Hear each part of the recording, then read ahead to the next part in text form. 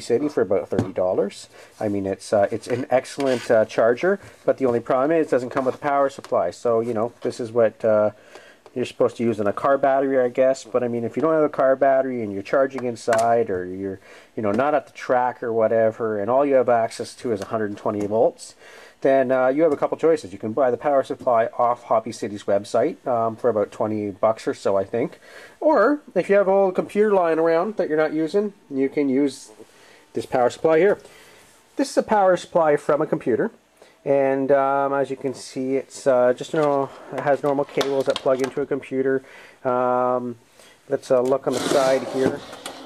It says it's a 300 watt ATX power supply. You're looking for the ATX types. ATX is very common in computer power supplies, anywhere from the last, I don't know, 8 years or so. You're going to probably have an ATX power supply. Before that, you'll have an AT power supply. But I don't even think the AT power supplies will even have enough power to actually use it for the purpose we want. They might only have about 200 or 150 watts. It might be right on the edge for the amount of amperage we need. As you can see here, this power supply, this is what we're worried about, the 12 volt rail, because this Turnigy will take a 12 volt input. So the 12 volt rail right here is supplying 10 amps. So that's more than enough. This thing will only source 5 amps. There are a couple models that will source up to about 8 or 10 amps. And this might just be right on the edge for that. This is a pretty weak power supply for today's age. It's a 300 watt or so. I mean, most power supplies you can get 400 watts or so. But this power supply, in essence, is really perfect because we don't have a lot of cables here. And that's a good thing, because, I mean, these cables are a pain in the behind to be carrying around, because really we only need a few 2 wires out of this to power this.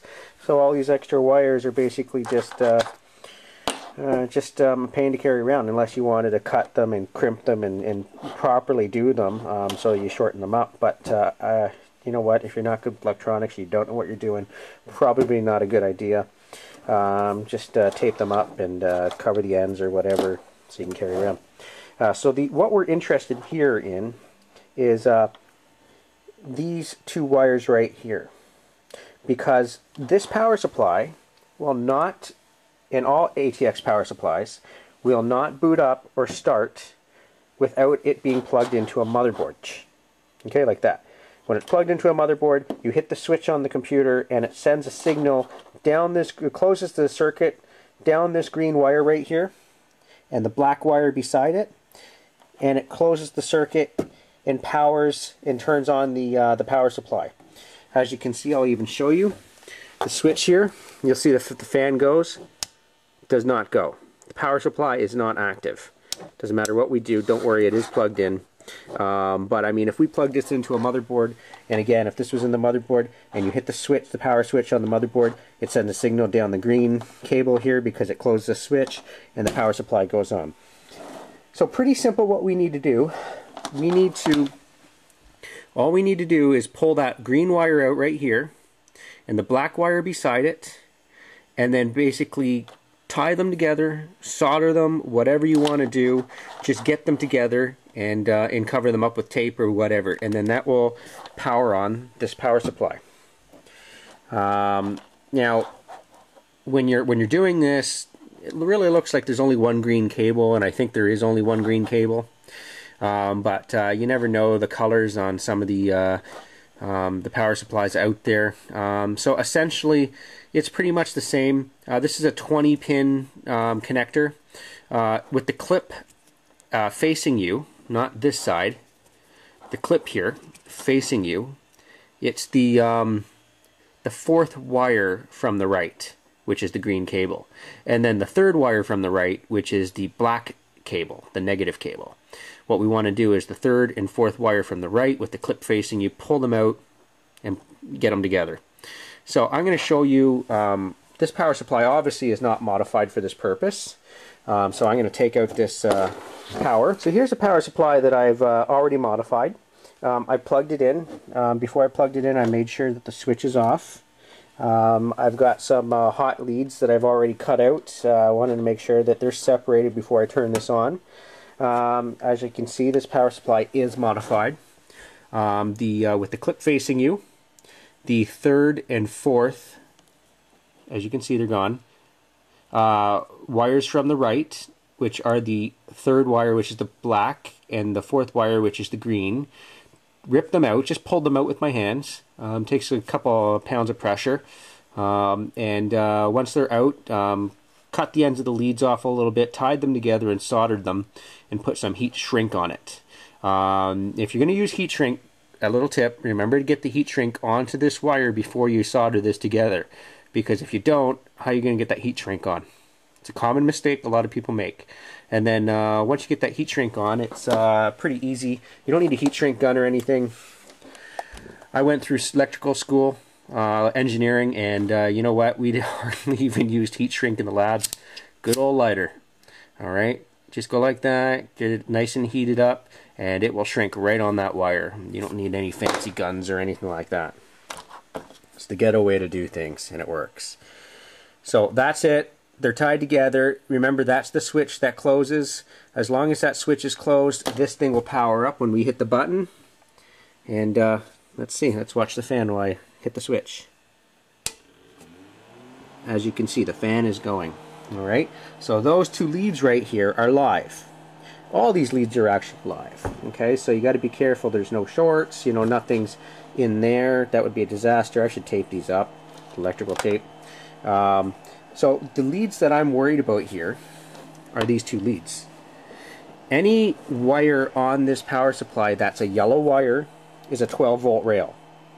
So you can see most things that go to hard drives has a 12-volt rail, two negatives in the middle, and a red rail, which is the 5-volt rail. Okay, we don't need 5 volts. We don't care about 5 volts. We're carried about the 12 volts. So I've just taken any one of these leads here, and with the power supply off, obviously, I'm going to turn this off because this is not good to work with live equipment. With the power supply off, all I did was yanked the yellow out of this Molex connector.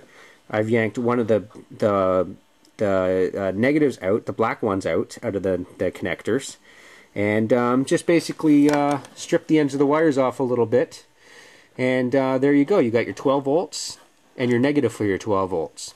It doesn't matter which negative you yank out, just as long as it's a black wire. I would recommend, you know, yanking out. Well, this one's a loop over. Let's get one that looks a little better here. Oh, they're all looping. Okay. It doesn't matter which one you yank out. I would just yank out the one beside it. It makes a lot of sense, as you can see on the one I've done here. What I've done is a little different. Instead of yanking these ones out of this, I've actually had another clip that I created for this purpose, plugged it in here, and just yanked out all the other wires I didn't need. But I mean, you don't need this extra clip right here. You can just yank this one out, yank this one out, and you got your 12 volt and your negative leads. So all you do, once you have those leads and your power supply can power up, you put your red on the 12 volt rail, because the 12 volt rail is the yellow is the positive, okay, and your black is always the negative. And you make sure they never touch. You know, I should have a better system here and tape these up or make a permanent solder to these or whatnot, but it's not how I have it set up. But you should take some time and actually clean that up a little bit so they never touch. So I'm going to get my cable here, plug that in, turn on the switch, and we have power. And it's coming right off that 12 volt rail and that negative rail. And remember, this is the secret. If you don't have these tied together, this is not going to turn on. So that's how you create a makeshift power supply out of an old computer power supply. It'll save you a couple dollars in this hard economy. And hope you enjoyed the tutorial. If you have any questions, you can post them on the comments section, and I'll try to answer them as much as possible for you.